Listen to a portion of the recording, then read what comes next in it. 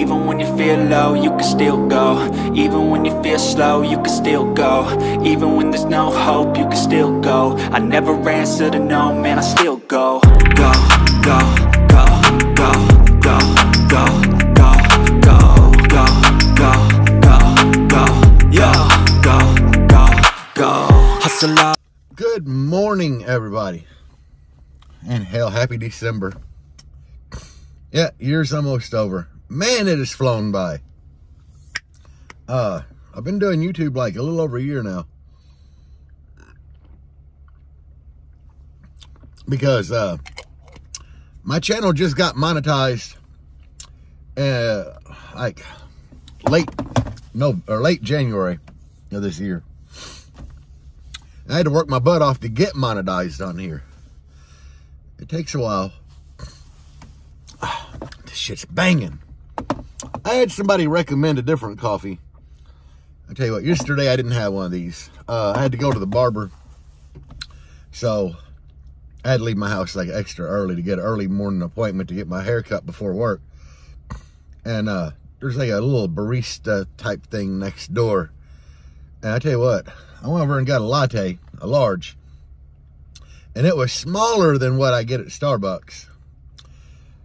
And it had about 20 times the amount of caffeine in it, because I was jacked the hell up half of the day.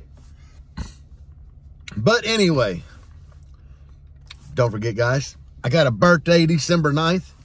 Damn, that's in like a week. Let's see, hold on. Crap! Means I'm gonna have to work on my birthday.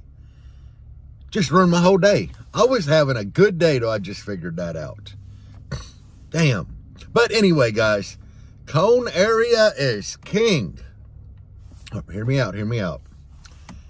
There are situations where a vehicle could have less cone area and be louder than one with more. It happens. You know, there's a lot of factors that play into that, like the cabin area of the car, the type of subwoofers, the X-Max, how well the enclosure's built, how good that enclosure matches up with the subwoofers that are in it. But I'm going to say, in every situation where the playing field is equal on the same amount of power, cone area is king. Now, let's take my Jeep for example. I put more cone area in it than it used to have, and it's probably not as loud on the meter. But I had a peak because the enclosure was totally different, and it was a bigger ratio, so it gave me two peaks. You know, like two camel humps. I had a low peak and a high peak. And my high peak was 59 hertz.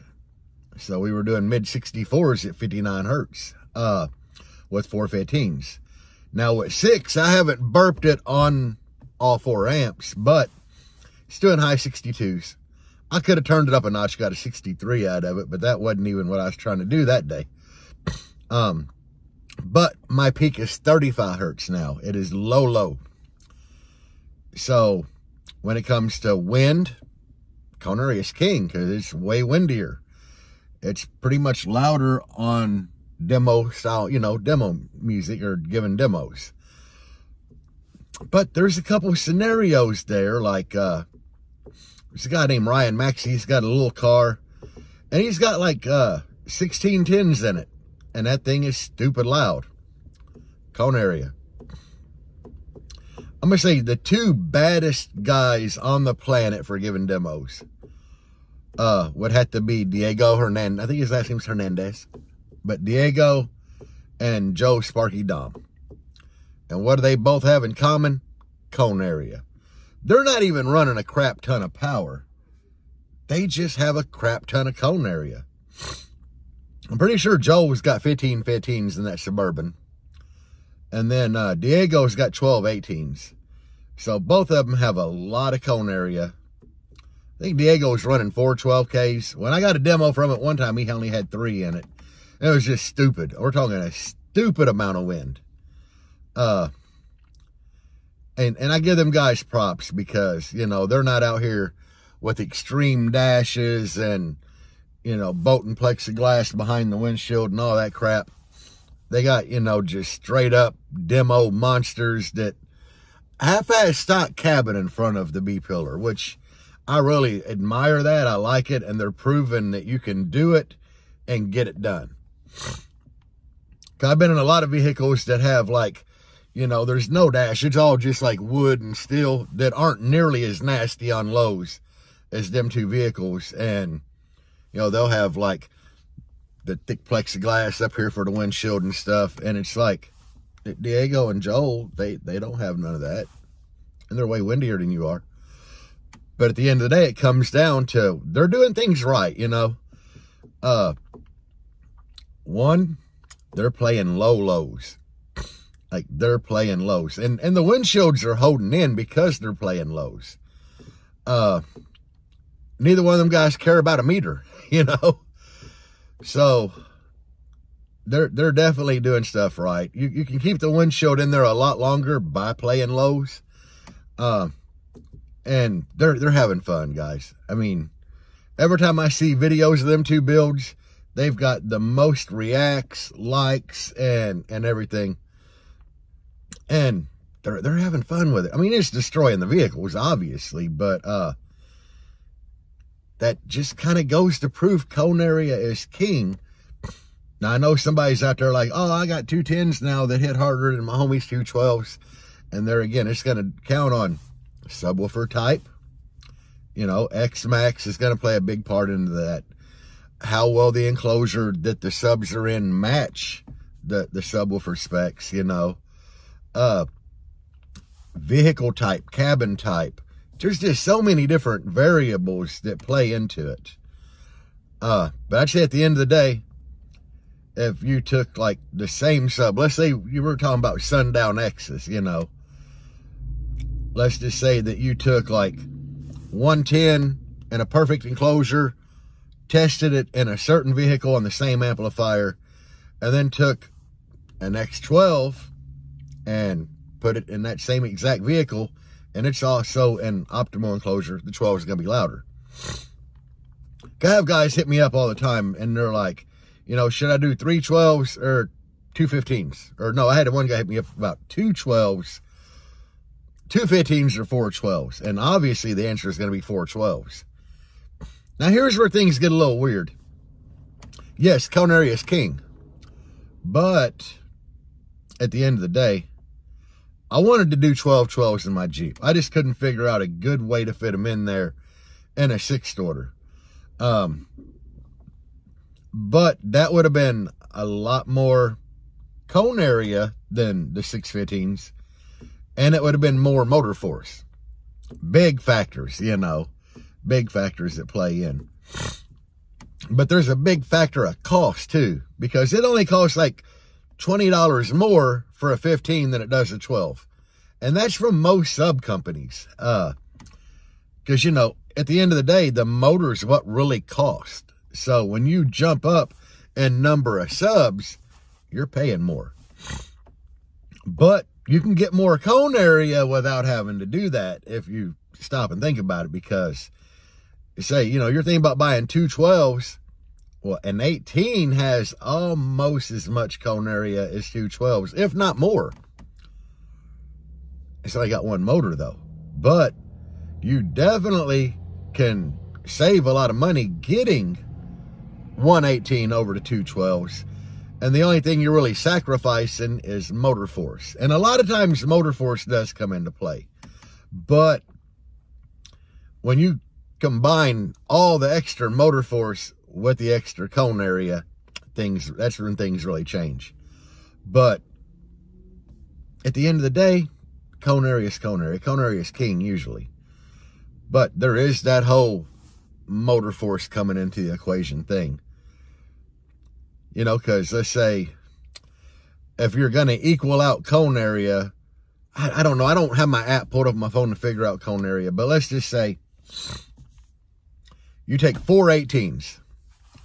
And that's going to be X amount of cone area. Let's say you take 8 12s.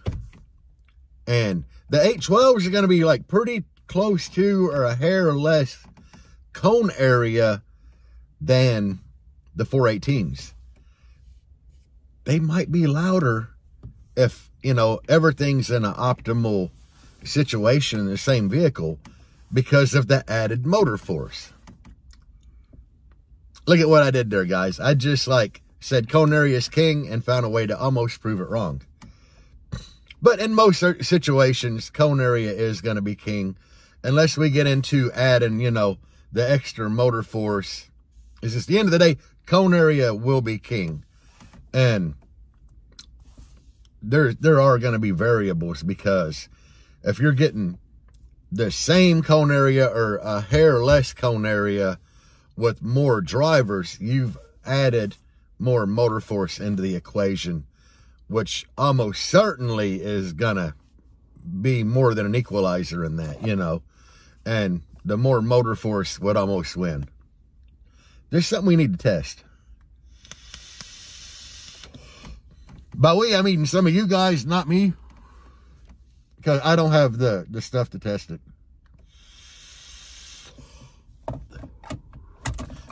And this is why I want replies. Somebody reply down here in the comments and tell me, first off, do the calculation on 418s versus 812s. Do the cone area comparison.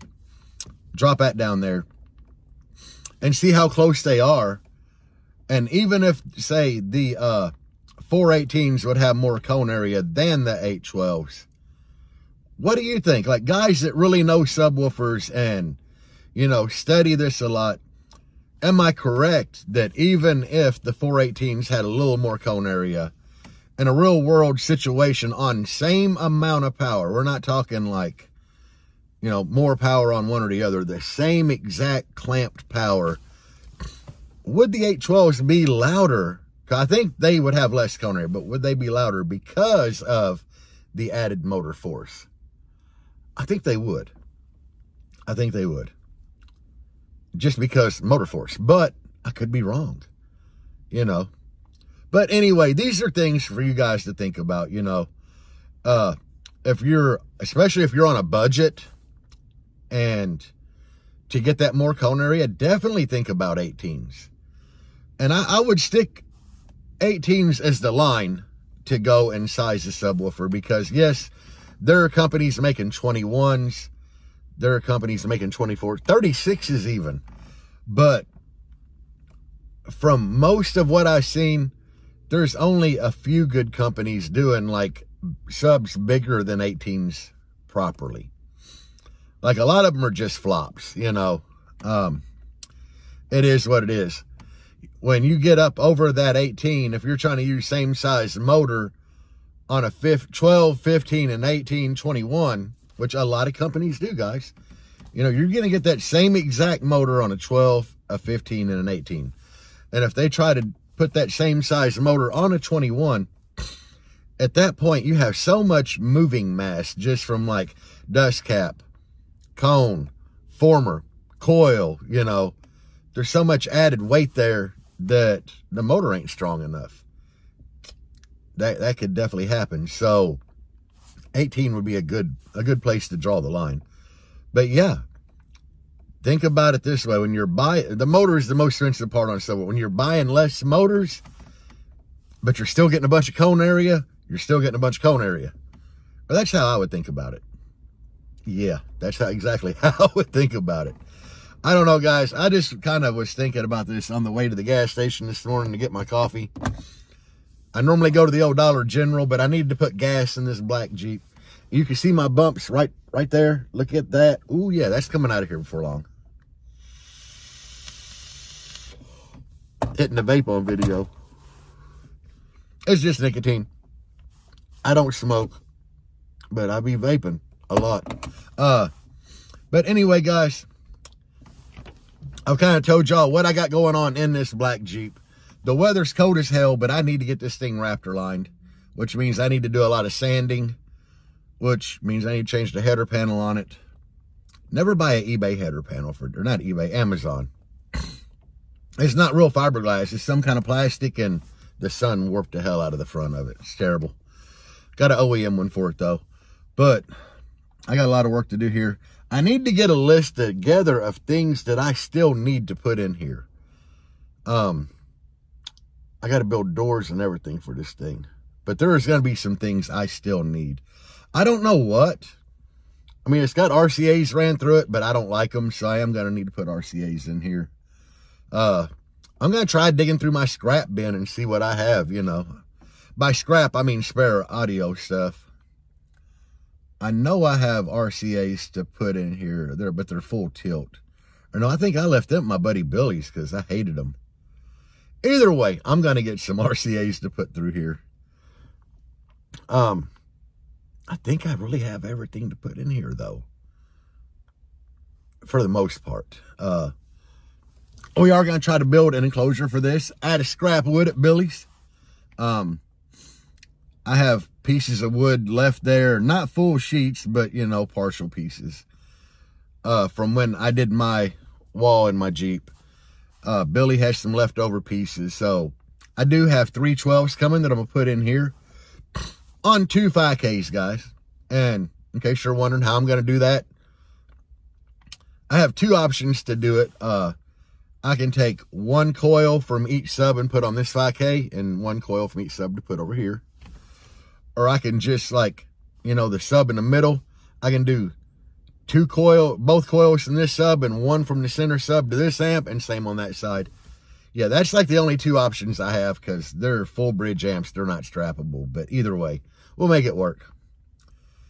And the downfall is going to be, it's a 2 ohm amplifier. Like that's the lowest impedance is 2 ohm.